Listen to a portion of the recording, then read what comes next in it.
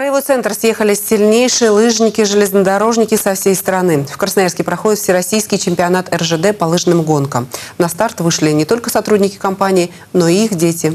Кирилл Белык продолжит тему.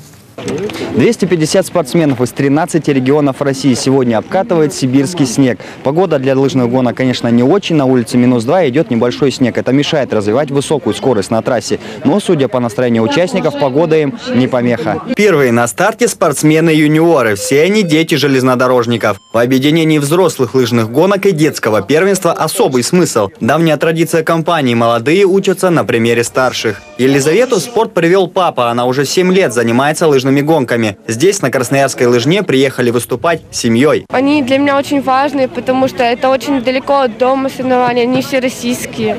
И занять сегодня какое-нибудь призовое место, для меня это очень важно.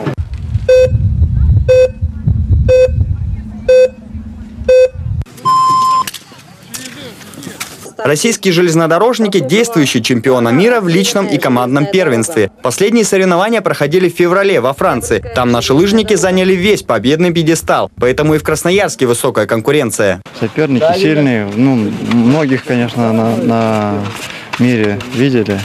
Знаем, что сейчас представляют. Но сильные соперники. Надеемся в тройку попасть. Условий для занятий спортом у железнодорожников немало, признаются спортсмены. И не только в Красноярске. В городах и поселках нашего края, где проходит магистраль, компания создала более 150 секций, в которых, кстати, занимаются не только сотрудники, но и все желающие. Во-первых, вот эти поездки на соревнования сплачивают команду.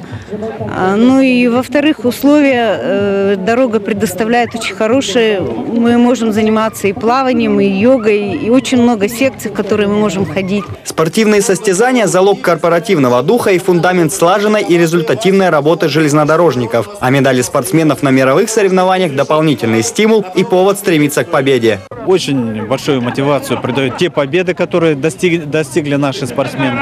Участие железнодорожников, 5 медалей завоевано, из них 3 золотые на Олимпиаде. Все это, конечно, воспринимается очень хорошо, обсуждается коллективом.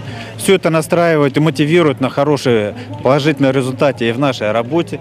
Энергично работают люди, хорошее настроение. И, конечно, это мотивирует вести здоровый образ жизни среди наших работников. Ежегодно компания РЖД проводит больше сотни спортивных соревнований, как зимних, так и летних. Благодаря этому спортом занимается все больше работников компании и их дети. Не исключено, что кто-то из них станет олимпийским чемпионом. Но каждый определенно станет надежным, сильным и ответственным человеком. Кирилл Белык, Виталий Князев. Новости.